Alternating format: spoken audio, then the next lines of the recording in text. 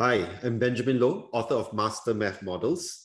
And from my previous video on how to select a secondary school without regrets, I've had many questions from lots of places.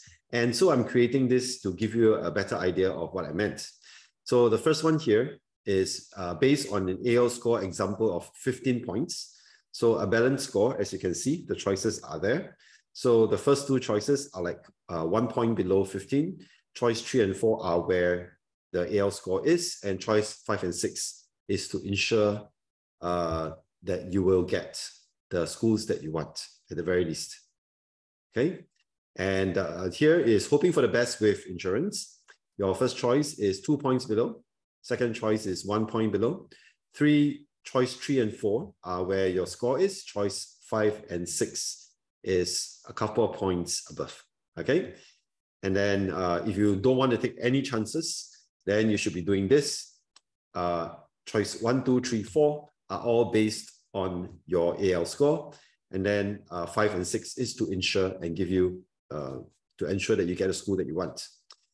Then for this one is called wasting your choices, because if you put choice 1 and 2 as 15 to 16, then your choices 3 and 4 here being choices that are lower score, meaning that it's harder to get into, would most likely be wasted. You will not be even using these two choices. It will just skip from 15 to 16 up to choice 5 and 6.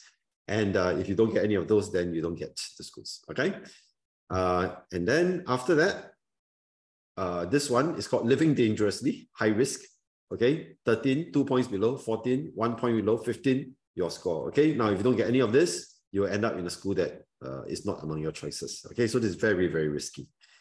And very safe will be, you got a 15 score, and so you put 16 for your AL choice 1 and 2, 16 to 18 for choice number 3, then number 4 is higher than that, number 5 and 6 are even higher than that. Okay, this will be extremely safe. Okay, but it would mean that you don't get to try for schools that are, that you worked so hard for. You got 15 points and you're only trying for 16. Okay, but of course, this is all personal and individual. It's up to you how you want to do this. Okay, I know I went by quite quickly, so you can always rewind this video back to the front and look at the choices again to get a better understanding. Okay, if you found this useful, subscribe to the channel. I have lots of teaching videos and they will be added on a weekly basis. You can join my Telegram group, which has more resources, and share this with your friends who need it. Okay, so remember to subscribe to support the channel. I would appreciate it, and it costs you nothing.